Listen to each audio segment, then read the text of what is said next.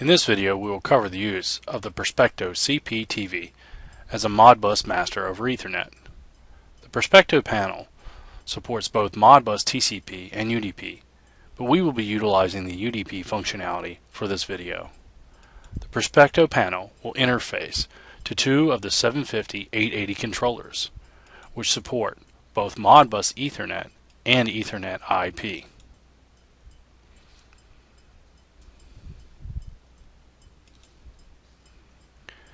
The WAGO library files include pre-written programs, functions, and function blocks, as well as data types and visualizations. As previously mentioned, we will be implementing the Modbus master UDP function block. I will take just a few moments to explain the correlation between the Modbus registers and the IEC addressing used in the programming tool. You can see that the Modbus registers 0 to 255 correspond to the input words 0 to 255 on the IEC side, on the physical inputs. Moving down the table, we can see the Modbus registers 512 to 767 for the physical outputs correlates to the IEC values QW0 through 255, and so forth. This is important to understand before you can move forward with correctly pointing to the appropriate values. Now let's move on to the devices and the use of codices. As I mentioned, we're going to have an exercise where we illustrate the Modbus UDP master functionality. We have two 750/880 devices that are going to be on a network, and the CPTV panel from WAGO is going to be the Modbus UDP master on this network. So we'll be sharing data back and forth, reading and writing from these two controllers here back up to this device, the CPTV panel, as the Modbus master over Ethernet. So now we're going to get started with codices, showing you the hardware and everything for this Modbus exercise. Now we want to start a new project in codices. So just a screen coming up here, and we want to select the appropriate driver is the first thing we need to do for the device we want to program, and in this case it's the CPTV panels, in this case the 10.4. We'll perhaps come back to here and look at some stuff with the visualizations and everything. Again, our primary focus right now is just on the communication side and setting up the Ethernet Modbus master function blocks. So we are going to use a function block diagram, our main routine here. And the first thing we need to do, of course, is pull in any library files that are going to be utilized for this exercise. So we're going to go down to our Resources tab, go to the Library Manager. You see the standard libraries that normally get pulled in with this device.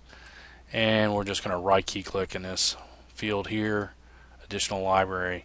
And then what we're going to look for, and now what we can look for is the appropriate library file that we want to implement here. We are using the CPTV, but in this case there's a library that we can use. It's actually used with multiple devices. You can see this is the standard library path for, or the default path for most of the WAGO libraries when they're installed. If I look under 32-bit here and I scroll down, I'm going to find the library file I'm looking for, which is this WAGO lib Modbus IP01. And then if I come in here, then I can look at the function blocks that have now been dropped in from that library that I can utilize. So from here, I'm going to go back to my POU now, and I'm going to right-key click, drop a box in here, and then I'm going to look for utilize my F2, and I'm going to look for the standard function blocks, Modbus master, and in this case, like I said, we're going to use the UDP function block for this exercise. And so now you can see this is dropped in to the code, and of course, because it is a function block, I have to declare an instance of it. So in this case, function block 1, again, just establishing our Modbus communications over Ethernet, and then we can start building from here. All right. Okay, so now we're ready to move forward with our code. We're going to set this to true. We could use a variable name here and open and close the socket, and I'm just going to leave it open for this exercise. Here, this could be coupler 1 IP address. Okay, and this is a string value. Now you can select it from the list, or of course you can just type it in. Set an initialized value for the IP address of one of the controllers we're going to be using. Pull this down a little bit. You can see up here declaring as we go. We're using port 502. You can put 502 in here. You can also leave it blank. The unit ID, that's mostly for Modbus serial communications. Obviously we're doing this over Ethernet, so that's not required. Next, we're going to use a variable here just to establish that as our function code value. And this function code is a byte value. Okay, we can select that. We can also, again, set this as initialized value. We're going to use function code 23 throughout this exercise. That is a simultaneous read and write of multiple registers. So now we need to establish here where we're going to start reading the values coming from our coupler 1. So we're just going to call this start read, and you could use something to signify coupler 1, and this is going to be a word, and our initial value for this we're going to set at 0. And if you remember that data table at the beginning, we talked about the correlation between the Modbus registers and the IEC addressing, and register 0 decimal value for the Modbus registers was equated to the IEC address of 0 as well, 0 to 255, for example, on the first 255 words of information or registers. So let's set that. The read quantity here, we're just going to call it registers to read. Again, 1. And this one we're going to just set to 5 in this case. Obviously it's going to depend upon the structure of the device and all that, but in this case we're just going to set it to 5. This is also a word value. On the write address side, and we're going to talk about what address or registers do we want to write to on the device, and again referring to that data table, you'll notice that the Modbus register correlates to register 512, or value 512 is the first IEC address correlation between those two. Okay, so the first output 0, if you will, on the IEC side equals word or register 512. So anyway, going on with this, we could come in here for a start write, and again this is a word value. Our initialized value here, our initial value is 512, and then our write quantity would be read to write.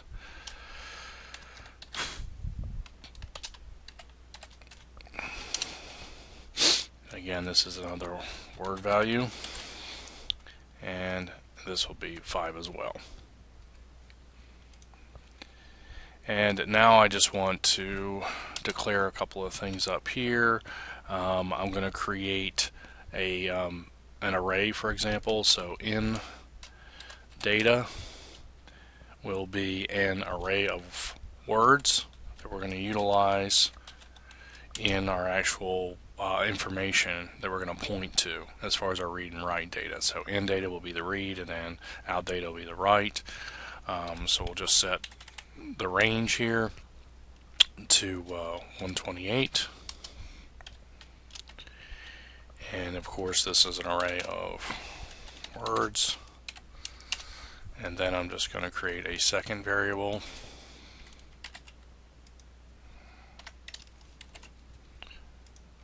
called out data, and again that will be an array of words in the same format. Okay. So now if I come down here, okay, I'm just going to put this address function in here, and I want to point that to, of course, on our end data.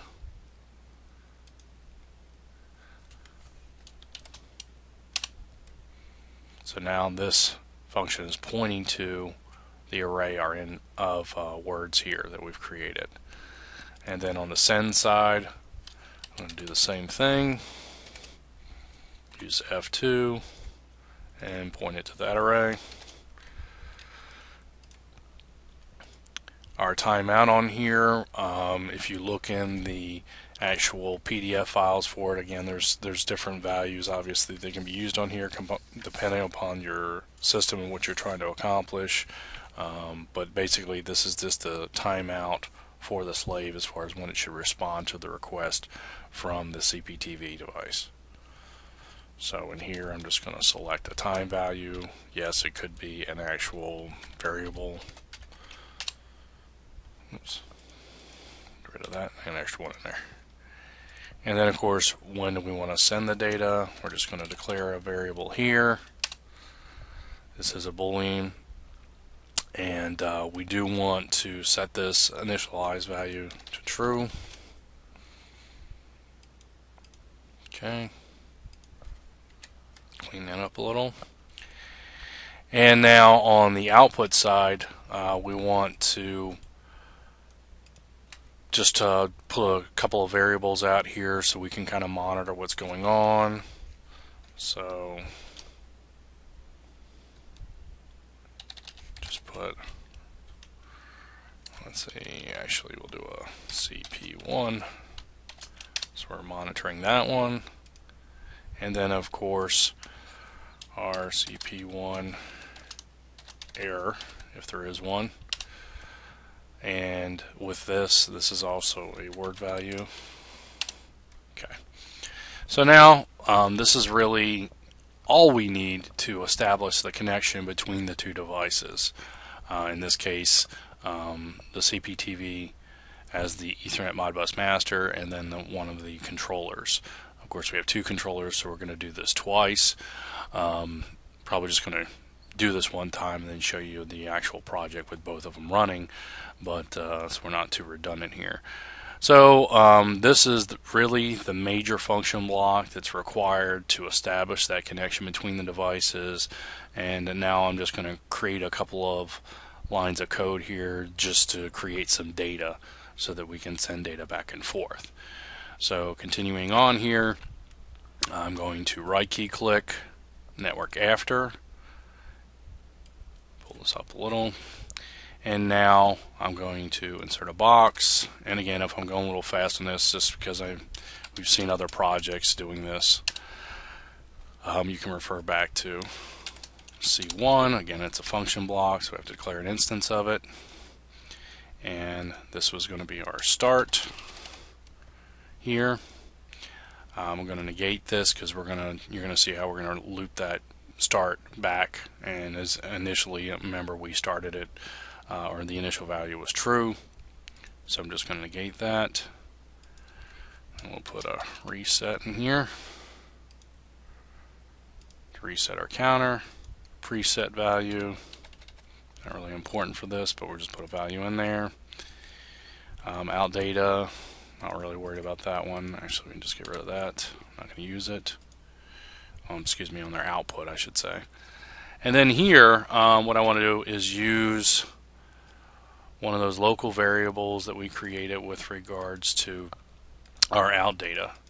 So I'm going to put out data in here, and then of course I want to point that to a specific element, if you will, within the array.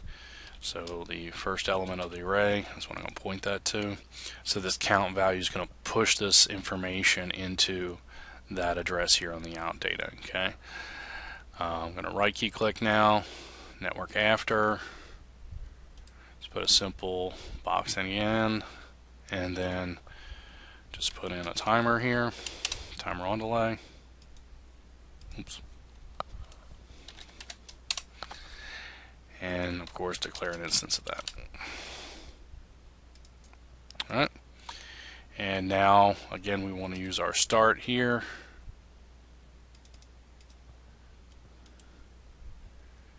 And negate that. And again, this is just strictly for the purpose of generating the values.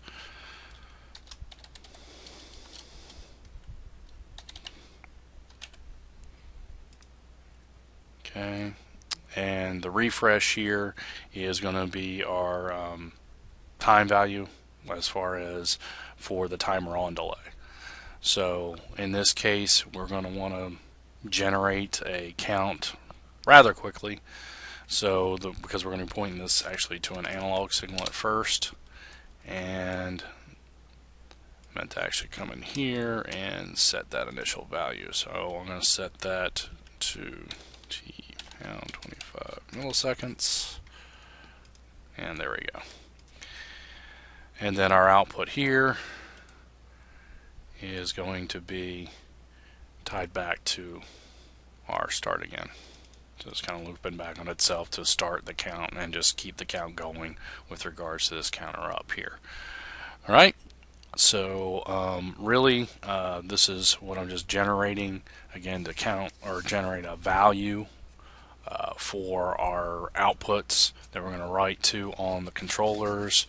I'm going to generate one more of these, or create one more of these, so that we can actually look at multiple devices and all that. So we'll come back to this in just a moment. Okay, now you can see with the code generated now, the function block we originally created, the few lines of code to just generate values and everything like that for our out data, writing in this case out data 1 pointing to that register 512, which on the coupler controller would be the first physical output on the device. And then if we just scroll down here a little bit, we can see that we're writing data to this out data 3. So this would be your discretes. In our I/O structure we had 2 analog outputs and then a set of 8 discrete outputs. So our out data 1 would be the first analog output, out data 2 would be the second analog output, and then our out data 3 would be writing to the actual discrete signals. So that, again, going back to the slide where we discussed the mapping of the IEC addressing to the Modbus registers, and this also kind of brings into discussion how the controllers map the I/O. Again, seen in previous videos we've discussed this in detail, talking about how we map the analogs and specialty signals first and then the discretes into the actual I/O structure itself. So that's why this mapping is kind of working out that way. With regards to, we started, if you remember, a few moments ago, if we come up here, our start write up here was at 512, and then our start read was actually at 0. So that's at the Modbus register level. And again, knowing how that correlates to the actual controller or coupler that we're communicating with. Remember, the main purpose of this was to show you how to make the Modbus Ethernet UDP master function block operate within the code. You can see how easy it is to drop this in.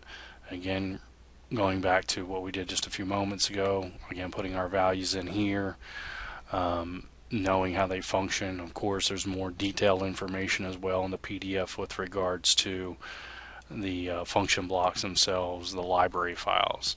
You can see where I'm just generating a few signals. Here's the second node, this function block 2. You can see 10504 on this one, 10502 on the first one.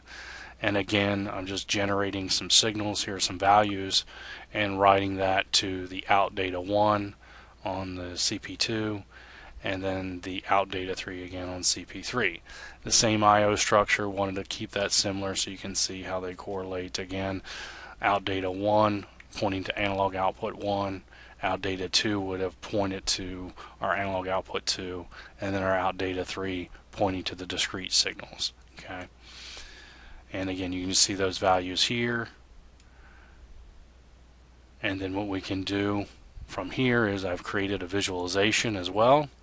So we have our home screen here. Again, we go into visualizations and all that and how to create those in other videos. Again, the primary function here, the Modbus UDP master functionality. But we can toggle to the coupler now. We can see our digital signals on coupler 1, our analog values as they increment up on coupler 2. We can even reset the values here, you can see, and now they've started incrementing again. I could even use this to kind of do a split screen, if you will, view, and then come back to the code and just look at the values as they're incrementing up here and how they correlate to the discrete signals and so forth that are going on and off, you know, making sure they're writing to the correct addresses and things like that, the correct values. So just bringing this back up, now you can see again, we can go back to the main, go to coupler 2, again seeing the values. You can see here I'm using as well the error output. So if there was any error values there on the output of the function block, we would see that here. And the ready, that boolean, the communications are ready, or the COM port is open with regards to the function block. You can see here that output is obviously true. So just again running through this just so you can see what was done on the exercise. I just want to show you again real quick the hardware, and I'll come back and discuss a few other things about Modbus regarding communications and what we're able to do here. Okay, so now you can see the program running on the Perspecto CP TV panel. This is just our home screen here that we created. It shows you that a few moments ago. We can toggle over to coupler 1 and just look at the signals going high and low here on the discrete side, the analog side incrementing up from 0 to 10 volts.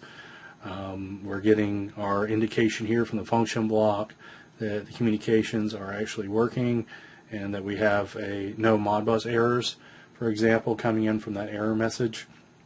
So we can come in here and view this information here from the couplers. We can reset the counts here. You can see everything just went back to 0. Toggle that input or output to the actual device, and then we can see here again the value is starting to increment again. It's difficult to see, but the analog signal is actually starting to increment up. If we go back to the main and then the coupler 2, you can see here where the analog signal is actually going higher with regards to the controller itself on the coupler 2. So again, just showing you here analogs, discrete signals, again illustrating the Modbus UDP function block. So this is over Ethernet, so Modbus, Ethernet Modbus UDP function block. With this we have again the CPTV panel, and with that as well 2 of the 750-880 controllers from WAGO. Now in this case the WAGO controllers can either be a coupler or controller. In this example at first we're just showing you them functioning as a coupler. So again you can see the outputs going high and low here correlating to the signals on the actual CPTV on both devices. And then there's an analog value here that's incrementing up with that. And we may take just a moment to look at that with the I/O check tool real fast just so you can see that's actually going high and low within the devices, and we'll view that through the I/O check tool. But again, our primary reason for this video is to focus on the Modbus Ethernet side, the implementation of these 3 devices using Modbus Ethernet, and how easy that is with just a few lines of code, simple function block, and of course the incorporation of the appropriate library files.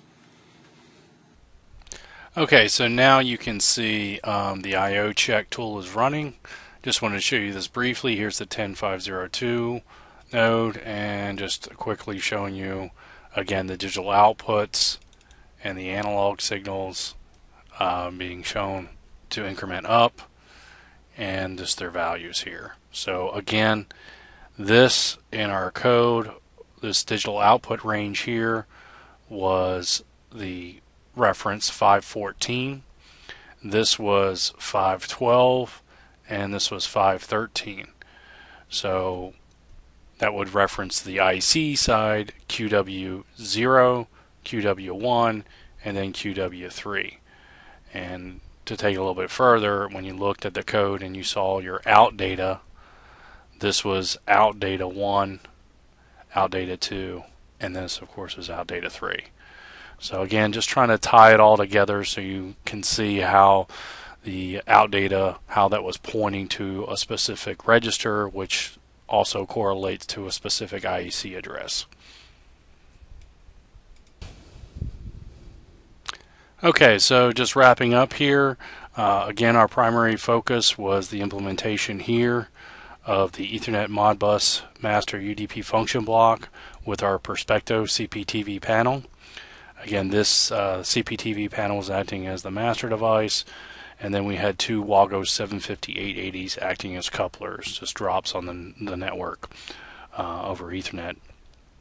And again, you can see here some of the values as far as the declaration with the actual function block, the string here for the actual IP address, the function code we were executing, again your start read address at 0, which again referring to that table takes you 0 to 255 was your inputs, and that correlated directly with the Modbus registers in the IEC. And then our start right here, the 512 to 767, actually correlated to the IEC addressing 0 to 255 on the outputs. So these were our inputs, these are our outputs. And then, as you saw, just creating these two arrays here for our in data, out data, for the information that we wanted to transmit to the devices and receive, and just some other things here with regards to, as you saw, the CP1 ready indicator that we used and so forth. So hopefully you found this video very informative with regards to how to set these up and how to implement Modbus, Ethernet Modbus UDP functionality. Using TCP is very much the same way, it's just a slightly different function block, but the setup's essentially the same. So thank you for your time and have a great day.